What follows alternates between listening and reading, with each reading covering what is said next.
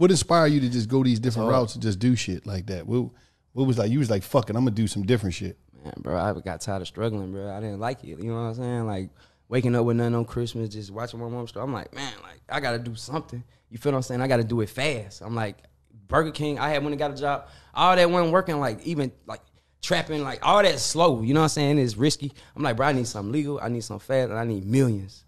I got to be able to get my mom out the hood. I got to take care of my little brother, like my sister. It was a whole bunch. I'm just like, damn, like, I need to take care of myself. You know what I'm saying? Like, I'm going to school. He's got the new J's. I want the new J's, too. Like, you feel what I'm saying? So I'm like, I got to make something work. And with me just sitting there with them thoughts in my head, I'm like, yo, let me hit the studio. Let me rap. Let me go. I was trying everything and anything to get some money. Yeah. I was cutting grass. I was, you know what I'm saying, just doing whatever, just trying to make some money. And then the rap started catching on.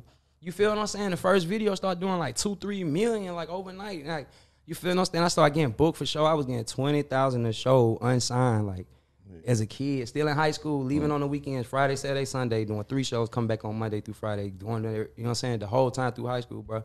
I really started this whole shit for the youngest. You dig what I'm saying?